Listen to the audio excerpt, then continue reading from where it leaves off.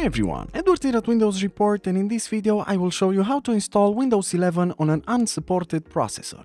This method is super simple, so what you have to do firstly is download the Windows 11 ISO. For this you need to access your browser and simply click on the link that I posted in the description below. This link is the official Microsoft webpage for downloading Windows 11. So in here what you have to do is simply scroll down until you find the download Windows 11 disk image or ISO, and then select the download version by clicking on the drop-down menu.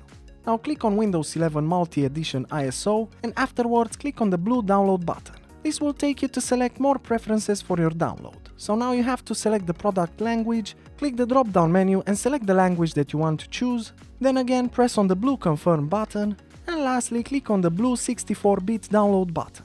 Make sure to choose a location for your desktop and simply click on the Save button.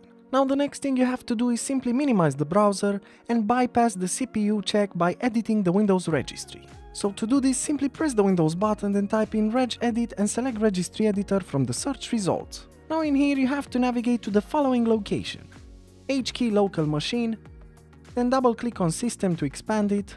Afterwards scroll down until you find the Setup key and double click on it to expand it. And lastly click on the Mo Setup.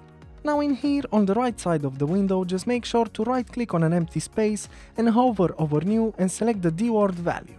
What you have to do now is simply rename this value to allow upgrades with unsupported TPM or CPU.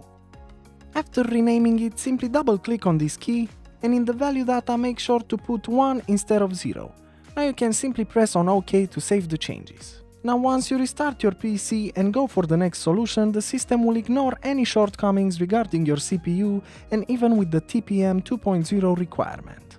And now the last thing you have to do is simply open the ISO in Windows Explorer and launch the setup.